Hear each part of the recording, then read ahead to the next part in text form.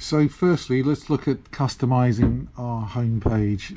If we want to have multiple screens or different screens available on our whole home page, if we tap and hold, you'll see it comes up, select from the list of panes. Up the top here we've got full screen.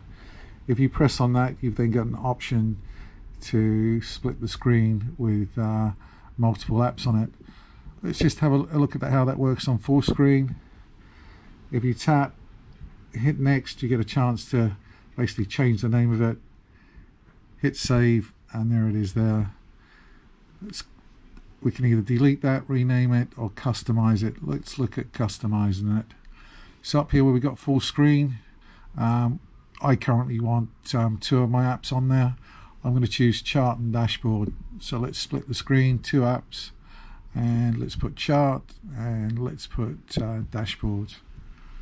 If we hit next, chart dashboard, which is probably already saved as chart dashboard, so I call that chart dashboard 1 and hit save, and there's our new screen here.